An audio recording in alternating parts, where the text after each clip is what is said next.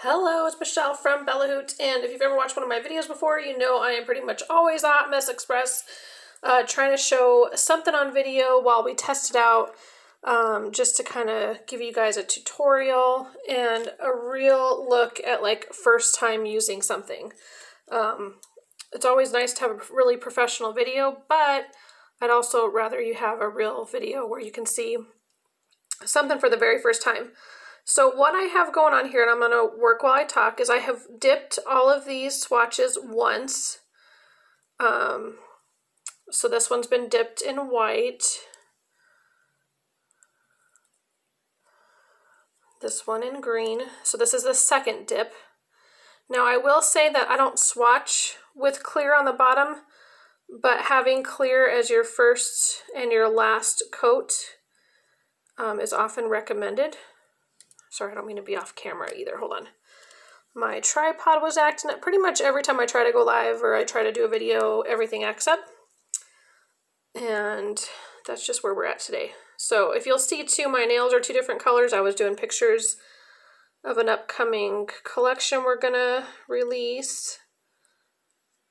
And this is a collection we're gonna release. So what we are doing is essentially I'm swatching 3 different colors.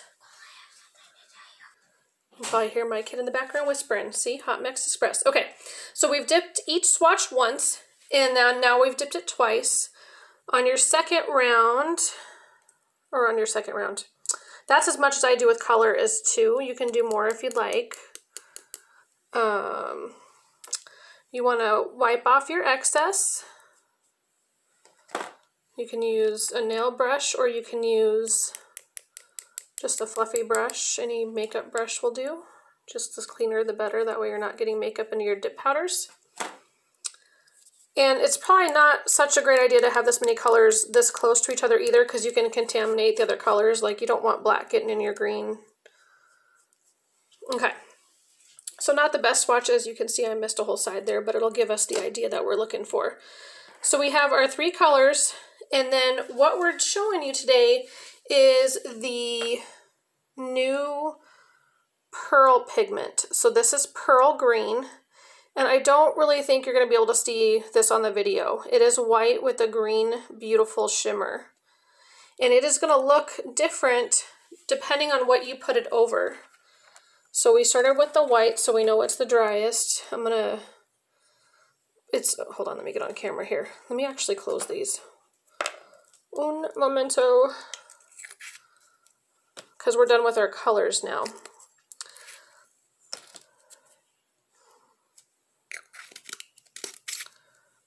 Okay. So what we're going to show you is, this is the Pearl Green. And you could put it over any color you want. You could put it just over clear. And this is a pigment. This is not a dip. But the color that you put under it is what's going to help determine what it looks like when you're all done. So we're just wiping it all over, get a nice even coat that's rubbed in on there. And again, I don't know if you're going to be able to see the shimmer at all. I'm going to take pictures outside tomorrow as well. But there is a green shimmer to this one. So that's why we're using green as well, to just kind of show what, and again, I'm testing these. So we're making an assumption. I know it's going to look different from the white and the black. I'm making an assumption it's going to look even different from the green. And you could put it over blue, you could put it over purple, whatever you want. Depends on the look that you're looking for.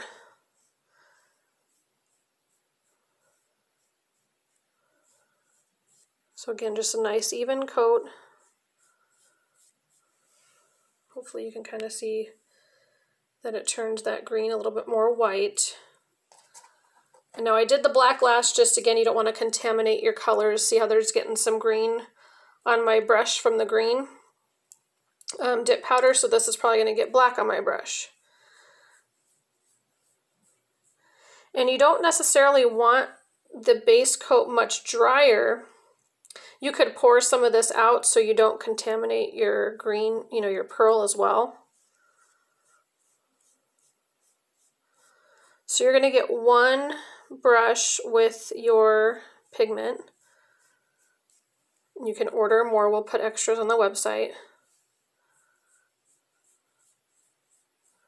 So again, just a nice even coat. So this one you should hopefully be able to see a little bit better the green shimmer. How, you know, you can see hopefully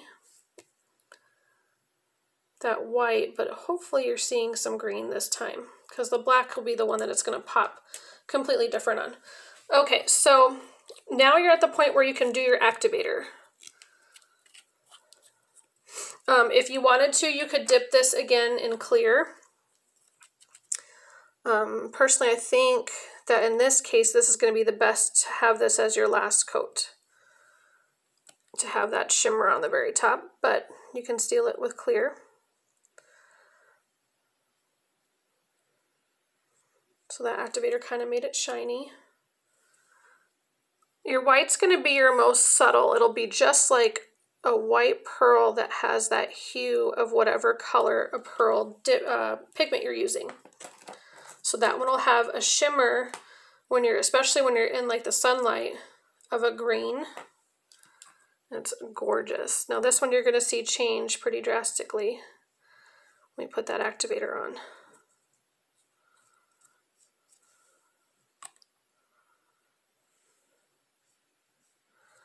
Now again, I don't swatch as in depth as I would dip. I'm not going to activate it again and buff and all that stuff. We're just going to put our top coat on next. Now look at that.